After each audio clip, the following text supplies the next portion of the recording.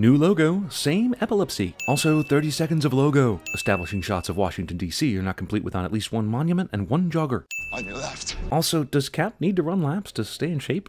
Isn't it that concoction of superhero steroids that keeps him powerful even after 60 years of being in a coma? I guess he could have gotten bored, but damn, go fight crime or something. Don't you say on your left. The running in the movie started on some bridge crossing the Potomac. How did Steve run the exact same course that Sam was running to lap him 3 times in 3 different locations?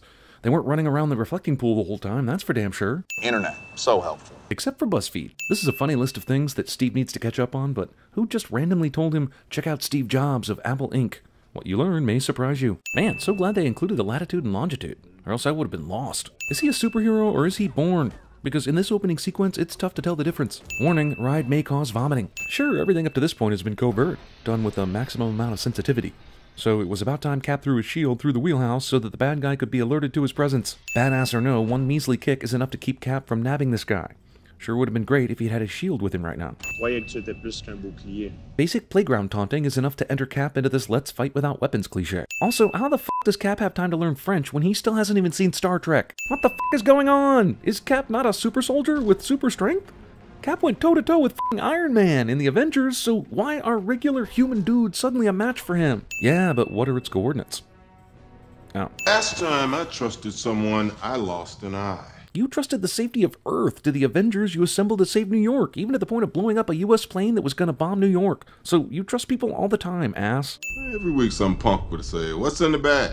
What would he do? I don't know, Cap. Maybe if you'd let him finish the story, he'd tell you. Stark? He had a few suggestions once he got an up-close look at our old turbines. Marvel continues to think merely mentioning the other Avengers in these standalone movies will be all the audience needs to stop wondering why the other Avengers aren't actually helping out in this movie's crisis. The satellites can read a terrorist's DNA before he steps outside his spider hole. Even if I'm willing to give you that magic satellite, that also means you somehow have a database with the DNA of every person in the world matched to an identity. And that's not acceptable in any way at all. We've now seen enough movies with Chris Evans in them to start saying Chris Evans is on a motorcycle cliche. Steve goes to learn about himself before learning about Steve Jobs and Apple. Only one little boy recognizes Cap at his own exhibit. Best friends since childhood. Bucky Barnes and Steven Rogers were inseparable. Why the f*** would this childhood best friend and fellow soldier merit his own wing in the Captain America Museum? I know the movie wants to suddenly make Bucky super important, but that doesn't mean the world would have. The best that we can do is to start over. Cap just happens to visit his would-have-been girlfriend right before her imminent death. Would we think less of this movie if they didn't have holograms talking to Nick Fury? Is this our future? I hope not. Holograms look awful in every movie, unless they're used for trickery in Thor: The Dark World. Then they just don't make sense. A breach like this raises serious questions. Like Marvel poaches a secondary villain from the best DC movie ever. Even at 193 years old, Robert Redford can still act any of the rest of this movie's stars under the table. But you gotta get Iron Man to stop by my niece's birthday party. Iron Man 4, niece's birthday party. No wonder Downey didn't want to do it. Look who it is. The Running Man. Arnold Schwarzenegger must have that Benjamin Button condition then. This is help. Geez, holograms on the car windshield too? That's not only useless, but what I call distracted driving. Recommend anesthetic injection. And also remind you that this high-tech state-of-the-art vehicle is a Chevy. These shady military goons brought in a battering ram instead of, say, I don't know, explosives to destroy this car. I'd like to see these guys shoot out the tires for once. Who knows, maybe they skimped on automatic tire inflation technology and you can kill Nick Fury instead of whatever this is. Why was he even bothering to drive this god car in the first place? Shady government goons take shooting lessons from the projections in Inception. Winter Soldier dude just happens to be waiting for Nick on this random street. Also, he's not only doing his best Joker from Dark Knight imitation, but also waiting all these needless minutes while his underling assassins flail around before stepping in to do the job himself. That seems like a perfectly handy weapon the other bad guys could have used earlier. He brought his lightsaber? That thing cut an escape tunnel through first his unkillable vehicle, and second through the street and into the ground in like 5 seconds. Plus it was able to displace a giant pile of rubble that carving such a tunnel would create. Also, I suppose the Winter Soldier didn't just go ahead and climb down into the tunnel and chase after an extremely injured man with no weapons. He said, I guess my work is done here, and bounced. Captain America is worldwide famous and has his own wing at the Smithsonian, but no fans or paparazzi are staking out his residence at all. It's probably because they respect his privacy, right? Is this the movie's end credits sequence? That's up to you.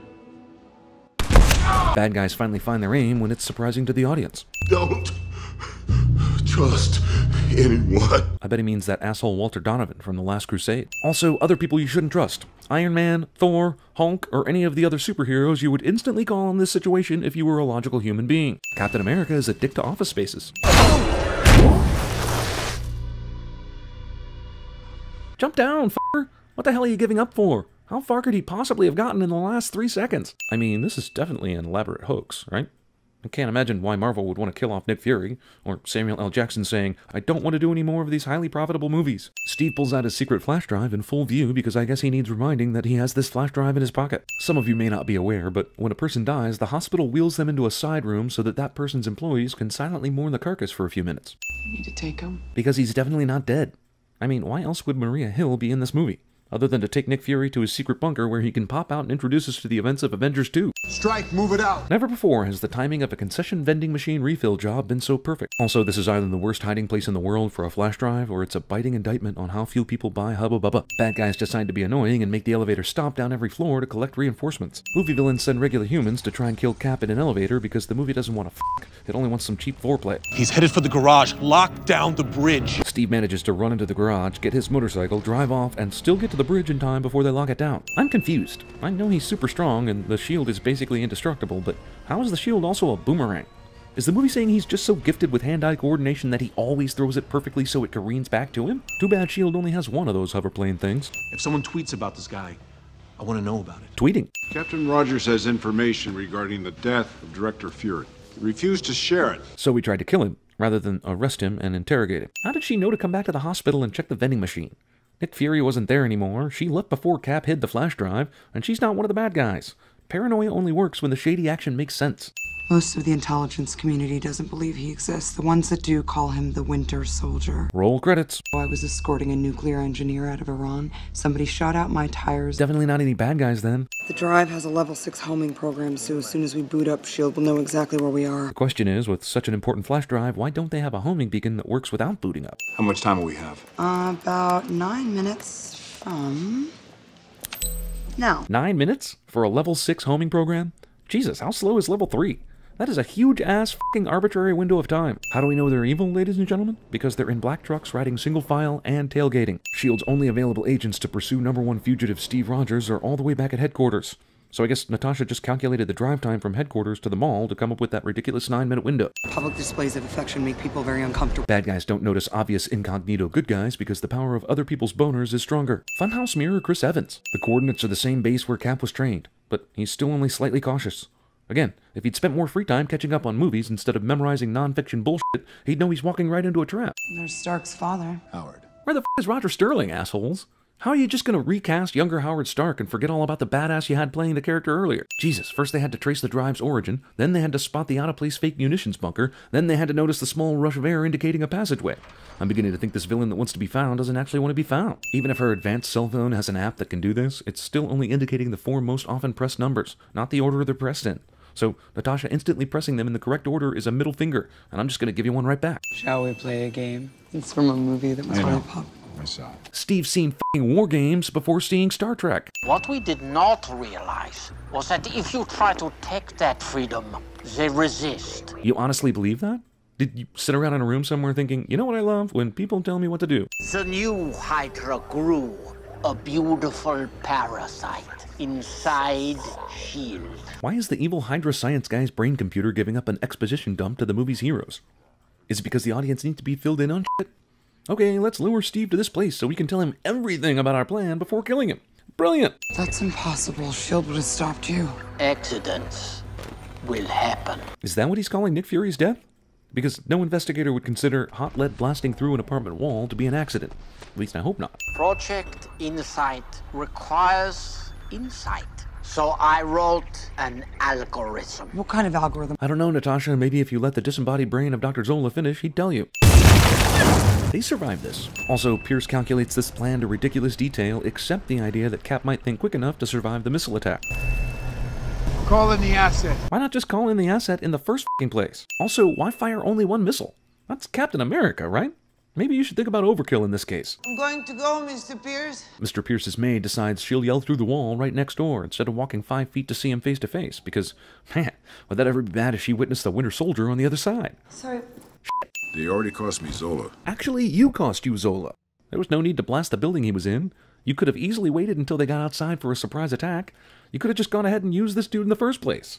Oh, Renata, I wish you would have knocked. Villain kills innocent person unnecessarily because it's time for the audience to know he's evil cliché.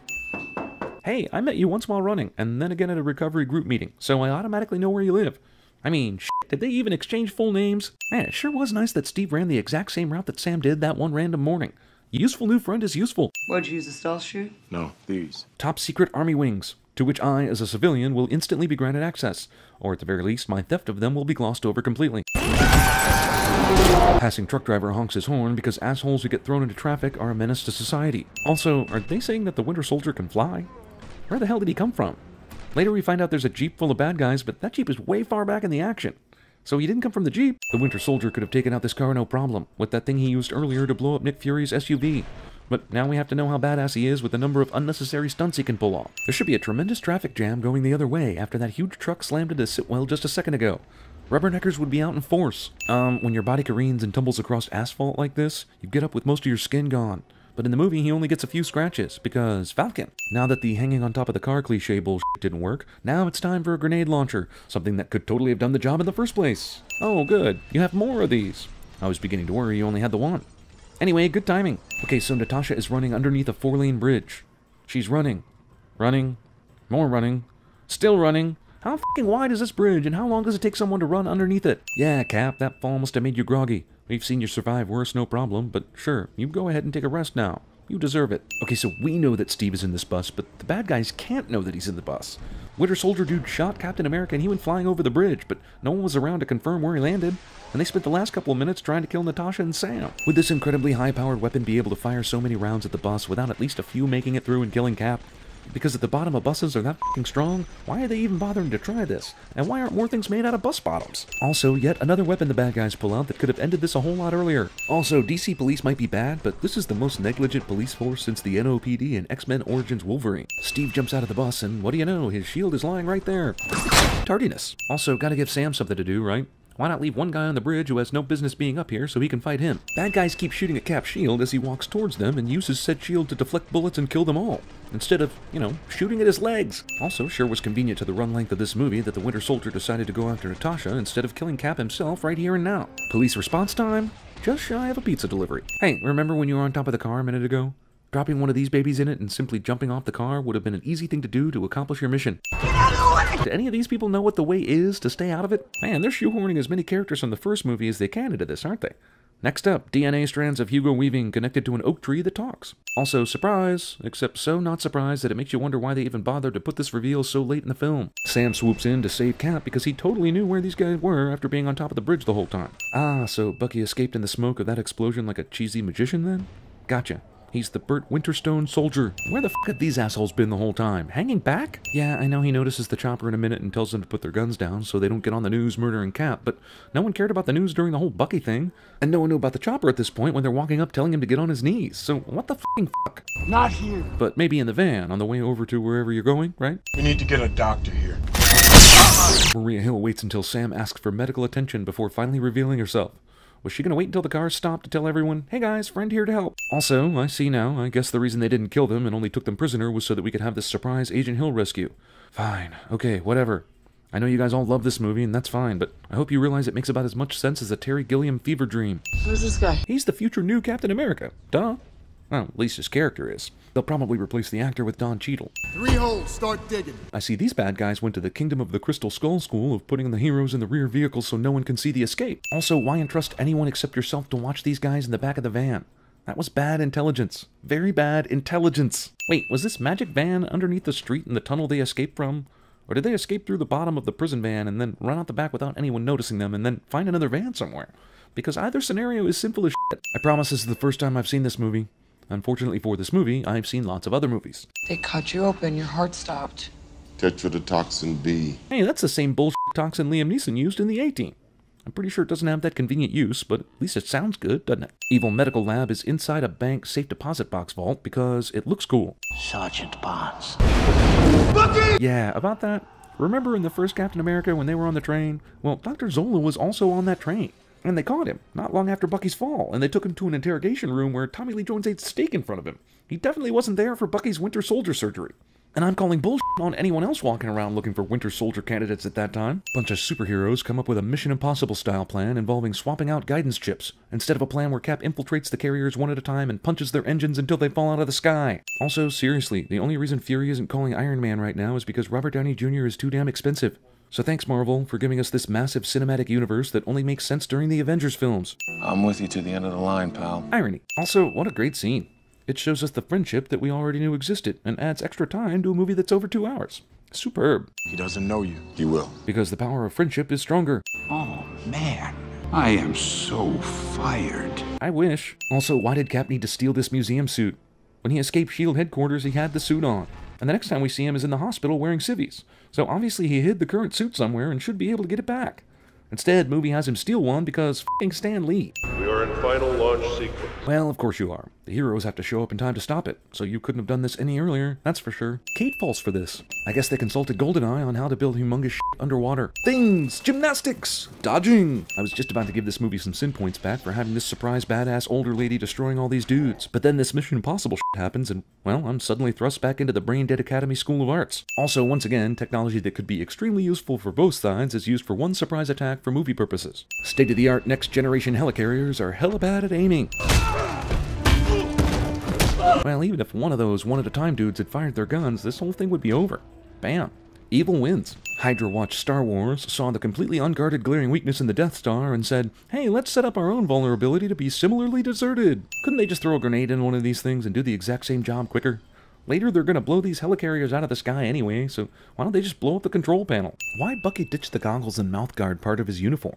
Is it because Steve knows his true identity now? Because Bucky doesn't know that. Remember how he was brainwashed again last night? Disabling the encryption is an executive order. It takes 2 Alpha-level members. Don't worry. Company's coming. On cue, explanatory helicopter lands just outside right as she says this. What the f*** is going on? Fury has a separate security clearance for his f***ed up eyeball? How would it be connected in the system to his identity but not noticed by Pierce when he was wiping former Director Fury's security clearance? Oh, come on. You just evaded tons of anti-aircraft fire earlier. Now you're gonna get nabbed by something as clunky as a grappling hook? Winter Soldier says, f*** it, we'll let gravity decide this. No. There wasn't nearly enough time for that parachute to break your fall. I see this helicarrier was built with movie fights in mind. Unless you want a 2-inch hole in your sternum, I put that gun down. Why didn't you just do this before? Like, when this was happening? Sure, she punched you in the face, but how long would it have taken to get that handy remote and fry her ass? That was armed the moment you pinned it on. But why? Were you afraid that when the council members learned what you were doing with Insight, they'd blast their way out of S.H.I.E.L.D. and go tell the world about your plans? I really need some f***ed up way to make sure they don't do that. I know, badges that burn through sternums. God, I'm a genius. Discount Rocky 3, and the movie hasn't even ended yet. I see getting choked unconscious gave Bucky his aim back. Fire when ready. Man, I hope they do that thing where they're ready to fire, but it still takes them a while just to add tension. Firing in 3. Fire now. But why? You have these ships locked now. They pose no danger. This is a hero sacrifices himself to save the world cliche, but the world is already safe. Jeez, Michael Bay thinks this sequence of explosions is excessive. I guess it's lucky none of these ships crashed in downtown Washington, right? Also, by the way, is anyone in Washington giving a shit about this? Just a minute ago, we saw these things targeting everyone in the city, including the president, who was nice and cozy at the White House, apparently unconcerned about all the explosions he was hearing earlier. And none of the debris landed on or endangered anyone except bad guys. The final helicarrier somehow has a sense of poetic justice, deciding to crash directly into the bad guy headquarters. Geez, they're still fighting. Why hasn't anybody won yet? Why not? He had no idea where the helicopter was, and the helicopter had no idea where he was, and even though he lands headfirst into a helicopter door, he survives this. Don't worry, I'm sure they'll find that one-of-a-kind item before the next Avengers movie. Somehow. Because I'm with you to the end of the line. Well, here's one of our favorites. The old character repeats dialogue back at the person who said it to him, this time with extra subtext routine. It's a classic. Annoyance. Movie continues to think I haven't seen other movies before and pretends Steve isn't going to be saved at the last minute by Bucky. As you can see, the US military, DC police, firefighters, and so on have jumped all over this crisis in downtown Washington. It's a trick, Steve! It's 70 more years into the future. That guy you think is Sam is wearing one of those things Natasha wore a minute ago to pretend that he's Sam. You're not gonna put any of us in a prison. You know why? Probably because you're so gorgeous, dollface. Haha, Pulp Fiction reference. He'll probably strike down upon thee with great diehard with a vengeance and Nick Furious anger, am I right? Masturbatory fanboy evil weapon technology that half the audience will have to Google to learn about. Elizabeth Olsen isn't my girlfriend in this mid-credit sequence. End credit scene expects me to be surprised that Bucky is out there, but damn, we saw him drag Cap to the edge of the water and walk off into the sunset. So, I mean, yeah, totally. He's out there. Also, in the movie's second end credit sequence, Bucky goes to learn about himself before he even learns about Steve Jobs and Apple.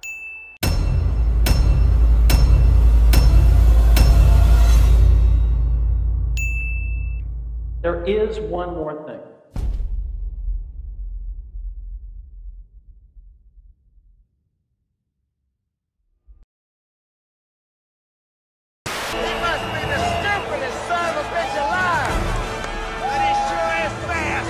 Top mercs led by this guy, ex-DGSE. We are an unarmed freighter. We have 2 skiffs approaching with armed intruders. Potential piracy situation.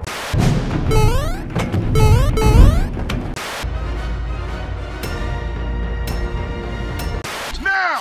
And I will strike down upon thee with great vengeance and pure anger. ELN rebels took the embassy, and security got me out. How come you didn't get caught? I went out for pizza. Then I went to Canada. People, do you have any idea who you're dealing with? This is Jason Bourne. You are 9 hours behind the toughest target you have ever tracked.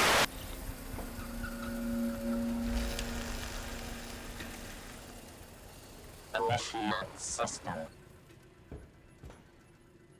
Y-E-S. Yes. Shall we play a game? Hello, Neo. Who are you? I am the architect. I created the Matrix. I've been waiting for you. The battle station is heavily shielded and carries a firepower greater than half the Starfleet. Its defenses are designed around a direct, large-scale assault. A small, one-man fighter should be able to penetrate the outer defense.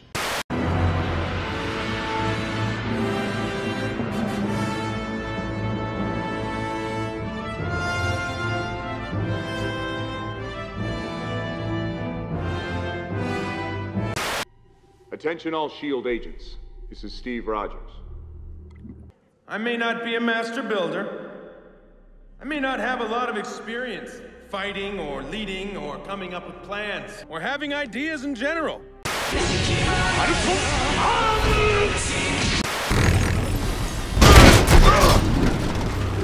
Do you believe it now, Trinity?